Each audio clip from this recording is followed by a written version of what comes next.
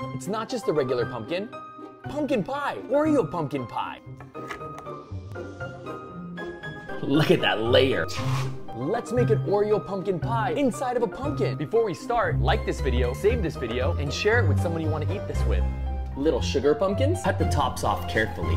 Spoon out the inside, clean. Hit it with a little pumpkin spice, Oreos, smash it up. Or you can put it in a blender. You want crumbs like that. Half a stick of butter and mix it together. Take your Oreo mixture and push it onto the bottom of the pumpkin. Try to get it all around, like that. In a bowl, 1 can of pumpkin puree, 1 cup heavy whipping cream, 1 cup brown sugar, teaspoon vanilla, and a tablespoon of pumpkin spice. And stir that. Don't forget a pinch of salt and a stick of melted butter. Now take 3 eggs, whisk it till it's nice and fluffy, and fold it in. Put your pumpkins on a sheet tray and gently put in your mixture.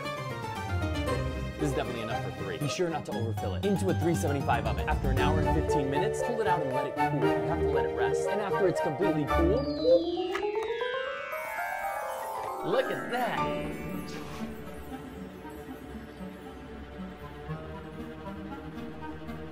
Oh, yeah, that's amazing. Oh, baby, the Oreos, and it's not too sweet. Want some?